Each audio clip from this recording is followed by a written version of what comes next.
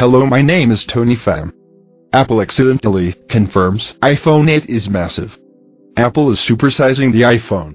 Numerous case leaks, schematics and dummy units all point to a 1.1-inch jump from the iPhone 7 seconds 4.7-inch display to 5.8 inches. But now Apple's own software has confirmed this.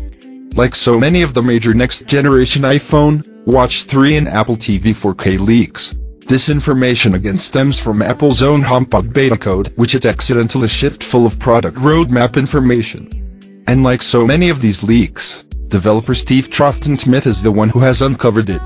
In a new tweet, Troughton-Smith revealed he had extracted the exact metric screen points, not pixels, stating, "These are the metrics used by the status bar on the edge-to-edge iPhone, including notch height and ear width. These measurements are finally precise enough for software designers, as opposed to the relatively greater flexibility afforded to case makers," leading Troughton-Smith to declare, "Designers, have fun." Furthermore, this is the first formal confirmation direct from Apple that the iPhone 8 will deliver a massively increased display compared to the iPhone 7.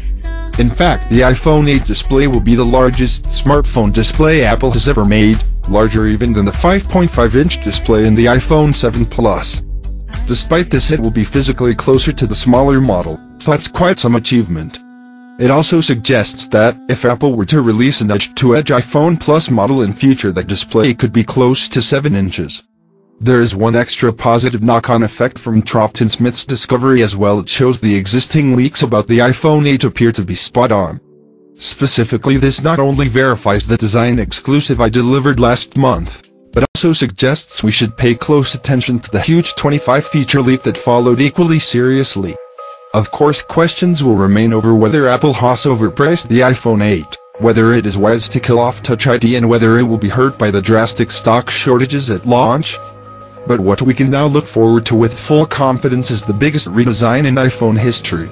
Thank you for watching. For the follow-up, subscribe to the channel yourself here.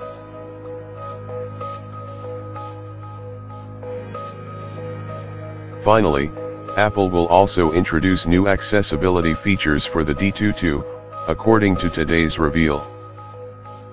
The smartphone's lock screen and a status bar be upgraded, with the latter nesting comfortably between the sensors on its top. Looks like a lot of upgrades are headed our way with the iPhone 8. If only it clear up on what Apple will actually call the device. Informed sources believe that we might get an iPhone Plus and iPhone Pro this year. It'll all be clear in a month. Thoughts? Let us know what you think in the comments section below and stay tuned. We'll keep you updated on the latest. Thank you for watching. For the follow-up, subscribe to the channel yourself here.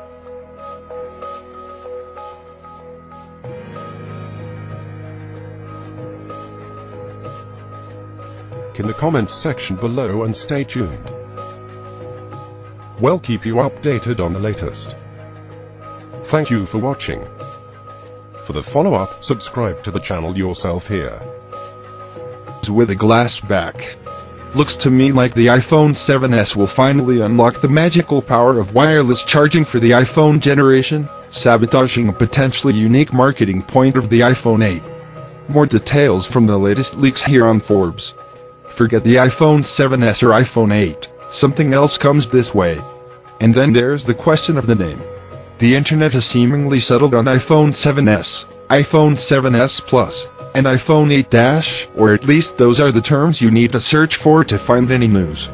That doesn't mean Apple will stick with those names. There's more than enough evidence from previous launches that Tim Cook has something else in mind. With all the talk of the iPhone 8 online, it's unlikely that even Apple's ivory tower view of the media would release 3 handsets with numbers lower than 8. Which means you have a basic model, a plus-sized phablet, and a highly specified and insanely expensive model. Apple already has a pattern for this, so let's reconfigure the lineup around the hip new labels and fit in with the numbering scheme to offer us the iPhone 8, iPhone 8 Plus, and iPhone 8 Pro. Except Tim Cook apparently has arithmophobia, so let's drop the 8 bomb and regenerate the lineup in the 10th anniversary of the first Apple smartphone, iPhone. iPhone Plus, iPhone Pro. Some justification on the new naming conventions here. Can Apple really live without Touch ID? Touch ID, the biometric fingerprint scanner on the iPhone range devices, looks set to be missing from the iPhone 8. Thanks to the removal of the home button, Touch ID would have needed a new home in any case. Options such as embedding it in the power button or using the Apple logo on the rear chassis have been mentioned, but these are being ignored. Tim Cook is going to gamble on losing Touch ID altogether and rely on facial recognition. As leaked in its own software, Apple will instead move all iPhone 8 security to Face ID, a new facial recognition that will hopefully work better than Samsung's erratic implementation in the Galaxy S8 and Galaxy S8 Plus, which struggles in bright sunlight, low light, and when wearing glasses/sunglasses. But Samsung played it safer than Apple, because both the Galaxy S8 and Galaxy S8 Plus still retain their fingerprint sensors as a fallback. They are idiotically positioned, but they were still my default method of unlock within a week of using each phone. More here on Forbes. Improving your portrait. Lurking inside the latest iOS 11 beta release is new code for Apple's portrait mode. This is the dual-camera powered bokeh effect, where the subject is in sharp focus, while the background goes out of focus. Apple has refreshed the settings, but also stores data of the original image capture so you can remove the effect for a clean portrait at a later time. Mike Weatherly has more. Portrait mode not only has exited its beta status, but has seen some improvements as well.